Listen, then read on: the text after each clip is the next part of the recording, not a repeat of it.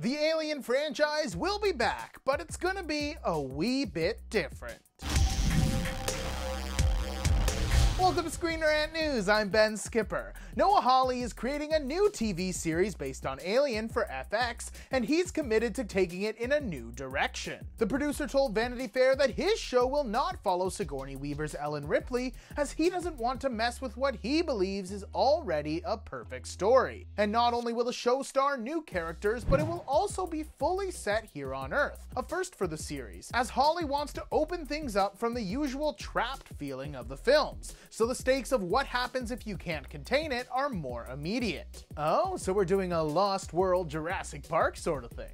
Past attempts to reinvent the franchise in Prometheus and Alien Covenant failed to win over audiences. But if anyone could do it, it would likely be Hawley, the man who took crazy concepts like Fargo and Legion and turned them into the critically acclaimed shows that they are today. For all your latest news on TV and movies, make sure to check out Screen Rant. I'm Ben Skipper, thanks for watching, and see you next time.